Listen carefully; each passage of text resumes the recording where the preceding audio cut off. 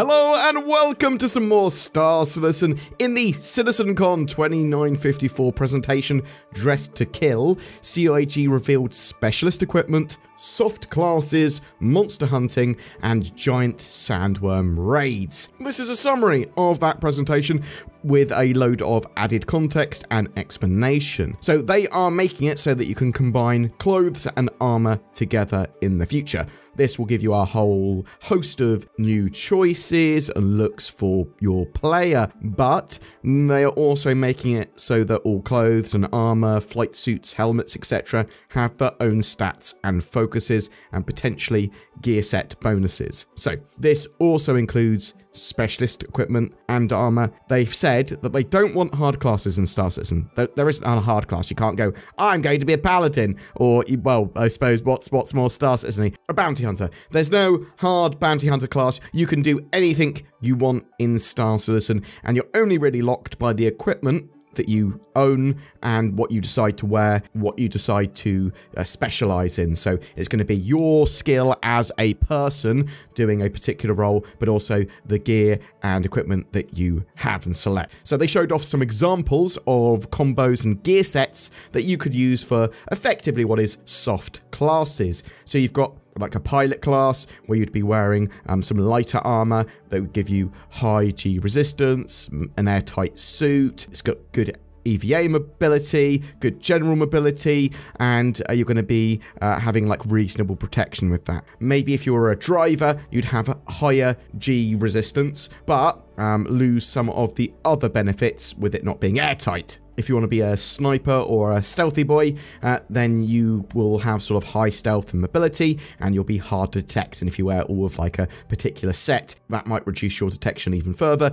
even from active detection. They showed off a tank. This will have like the heaviest armor, and you can't be staggered by like small arms fire if you're wearing the full set of their like the heaviest tank armor. And there's a tracker class, or tracker armor set, shall I say, which it has quite heavy armor and powerful scanners for detection. Some of these sets might get bonuses for equipping all or multiple parts. There might be some suits like the heavy ones that don't come with EVA as standard. Some suits and sets will have specific like unlocks because of them. Like if you're wearing combat set of armor, you may have that dynamic crosshair or better HUDs or whatever. Like if you're the pilot class, then you're going to be able to have your HUD cast to your helmet, and all your ship MFDs, stuff like that, all cast to your helmet, which is obviously going to be very useful. They are going to be making it so that not all seats and stations can be used when you are in heavier armors. They will incentivize you to use light armor or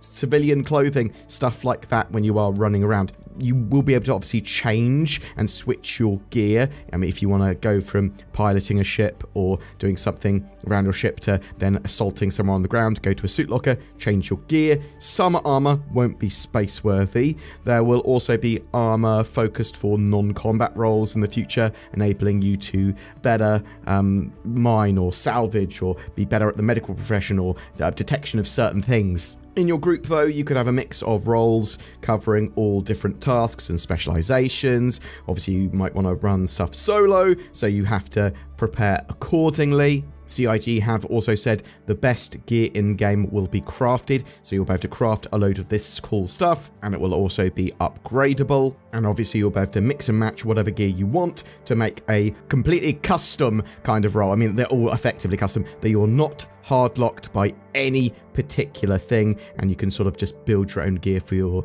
own needs. The only interesting thing you might be locked out of by having a weird sort of mishmash of gear is some of the set bonuses for wearing particular parts with each other. But every different set of armor is going to have different stats and resistances to different types of damage and all that sort of jazz as well.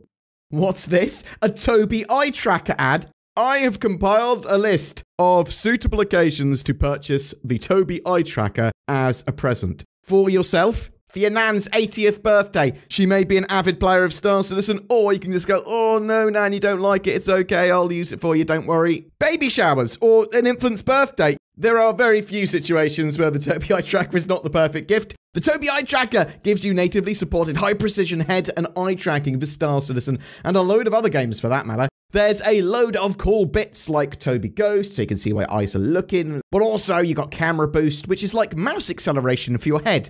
Until the 28th of October, you can grab 15% off by using the link below. There's also a sweepstake running where you can grab yourself a Star Citizen ship and starter pack. Again, links below. Now, back to the video. The other major set of things they showed in the presentation was to do with sandworms.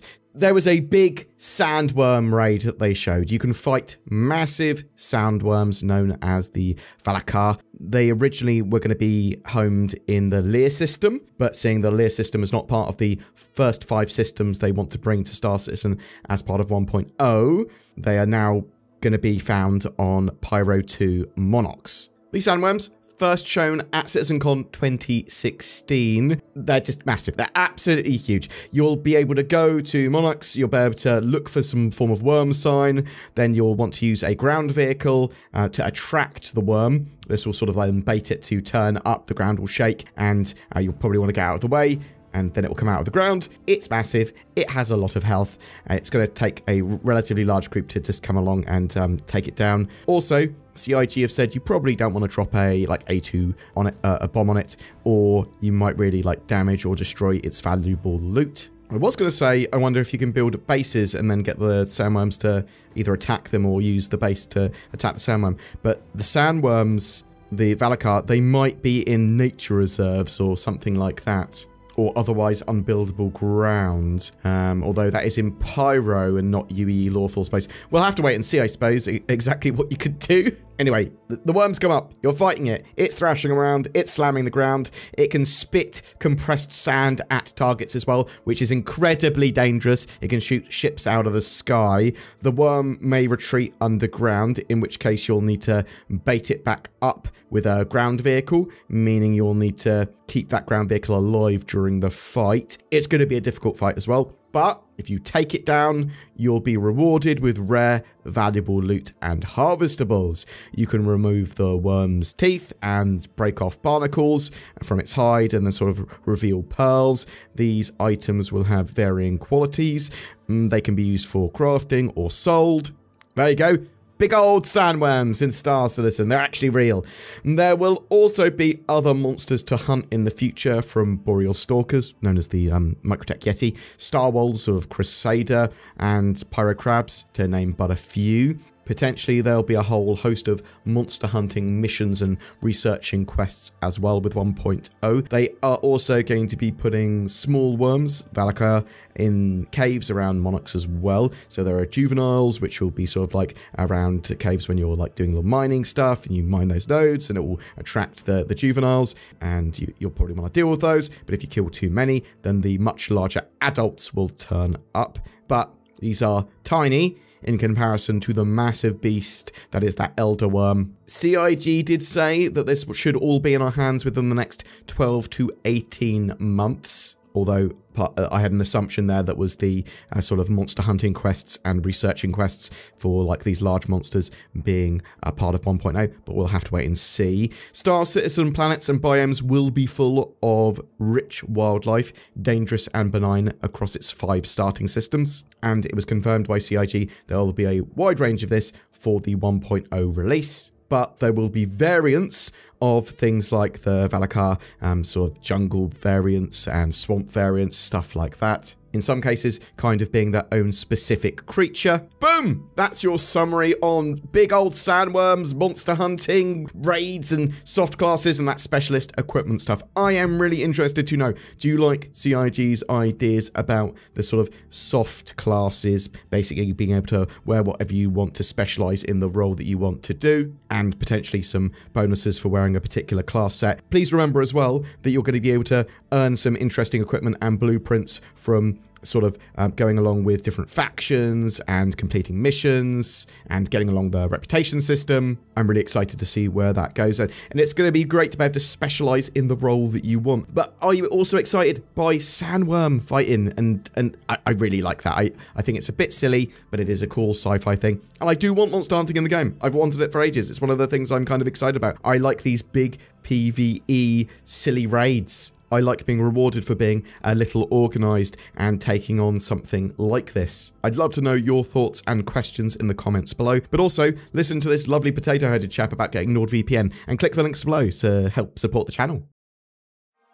A very long time ago, in a galaxy far, far away, CIG had taken over the development of NordVPN, and at NordVPN, the yearly Nord FanFest, they were releasing their first game, Squadron Nordy 2. It's amazing, and it would truly revolutionise the FPS industry. Then I woke up and realised that NordVPN is already great and released, and it doesn't need an FPS module, it's a VPN. And you should get it now, links below, discount. Helps channel, read bullet points.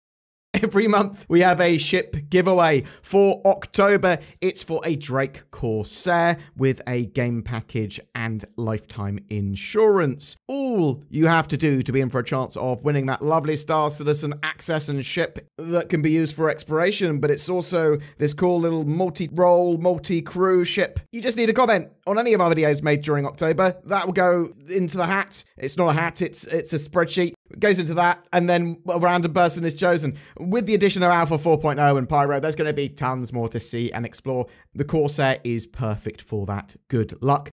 Please consider supporting the channel as well. We've got the join button under our videos that will make you a channel member. That goes a long way in supporting the channel, as does becoming a Patreon. It's pretty much the same thing, but for different mediums. You can also like, comment, share, or sub, things like that. That all helps with the channel hugely. Thank you so much for your support and watching, and I hope you have a great October.